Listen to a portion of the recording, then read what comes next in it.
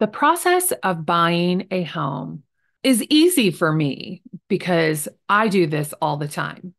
But for buyers, they do this maybe a couple of times in their life, maybe a dozen times if they buy and sell and move a lot.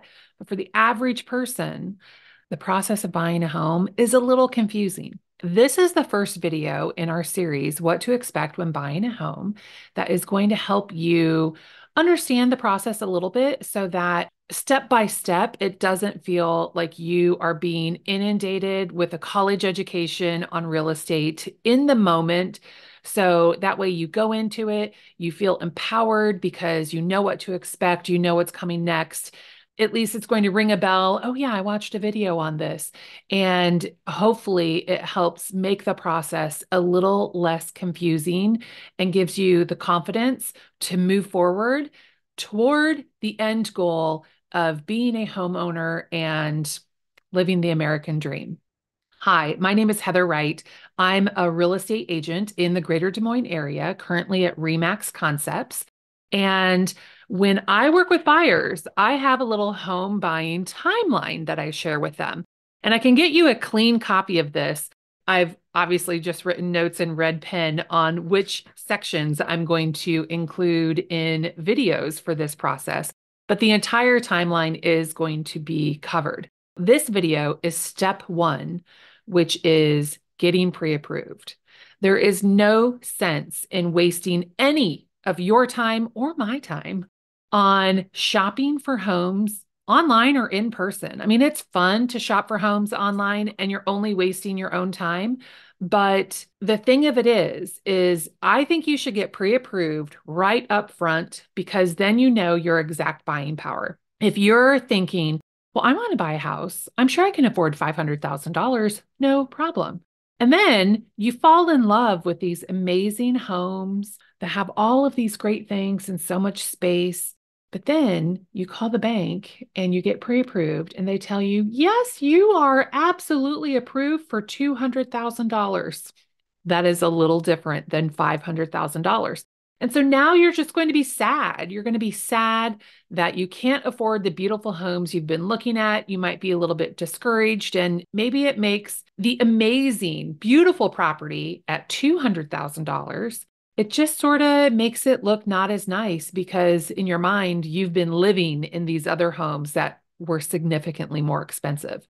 So getting pre-approved not only will help you focus where your time and energy should go as far as shopping online, but also a lot of sellers, actually, if you were to ask every seller, most of them would say, if you're not pre-approved, I don't want you in my house, because they're going to put forth some effort to pick up after themselves, to have the house cleaned. They've hired a real estate agent, like they're invested in this process of selling the house, but they're probably not interested in having people that can't afford their home in their house. So, two birds, one stone. Get pre-approved. You're not wasting your time. Sellers who are requiring that pre-approval for showings, everyone wins in that situation. And so then once you're pre-approved for a home, the banker is probably going to tell you, okay, that's it. You're on a spending freeze. And if they forget to tell you, you heard it here. Stop spending money. Save, save, save, save, save, save, save. Save all your money. And definitely do not go buy a new car. Don't go buy new furniture. Don't buy a gigantic sectional that's going to make your home buying process more difficult. Don't buy a king bed. These are the things that sometimes are challenging when first-time buyers moving from big apartments to small houses might have a king-size bed, a gigantic sectional, even big dining room tables that then we have to shop for the house to fit their furniture. If you already have those things, that's great. But if you don't have those things, the reason why I say go on a spending freeze is so that you do not accumulate new debt or reduce your savings, therefore affecting your buying power. So somebody has pre-approved you at this amount, and that is dependent on how much debt you have. And it's entirely possible purchasing some new furniture or whatever may not actually affect your pre-approval, but it might. And so it's just a good idea to go on a spending freeze time because you're about to become a homeowner and your priorities may change as soon as you find the right house because maybe a sectional will not fit. Maybe you want a sofa and a love seat, or maybe you need to outfit a theater room in your new amazing basement of your home that you didn't even think about when you bought the sectional. Who knows? The process of getting pre-approved is actually fairly simple.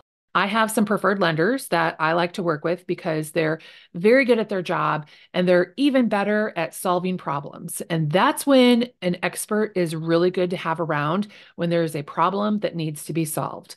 They may have you fill out an application online, or they might just ask you questions on the phone. The whole process should take maybe 15, 20 minutes, and they'll be able to tell you, okay, good, you're good to go up to this amount. You're going to need this much in closing costs. They'll tell you how much to expect to bring to the table for your down payment. And they might even have some special deals where you could maybe get money back from the investor, or maybe there's a grant available. They'll share all of the information on those things, the free money deals that, I mean, who would say no to free money? So that's great. But that's all part of the pre-approval process, getting your financial ducks in a row.